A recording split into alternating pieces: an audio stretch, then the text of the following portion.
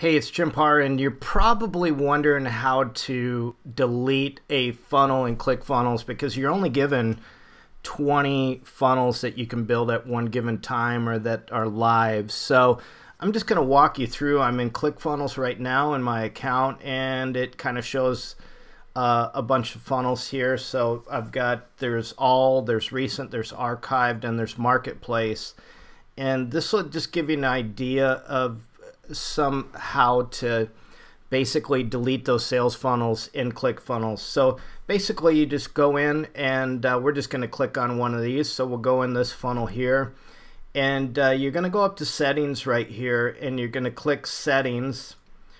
And then once you get into settings, you're going to scroll all the ways down into right here, archive funnel. So you just want to click on that. There's no delete button.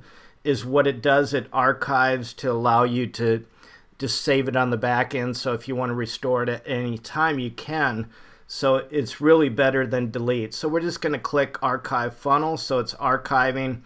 And if we go into archived, we can see that we have that one there. So that's all you do. If you have any questions about ClickFunnels, I know a lot about building funnels, whether it's ClickFunnels, 10-minute funnels, or there is some other platforms out there. But there's a link below for a 14 free trial. If you want to try ClickFunnels out, go ahead and click that link.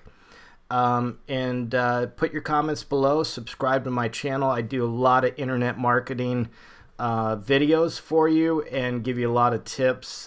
Even have a program online where you can make a ton of money.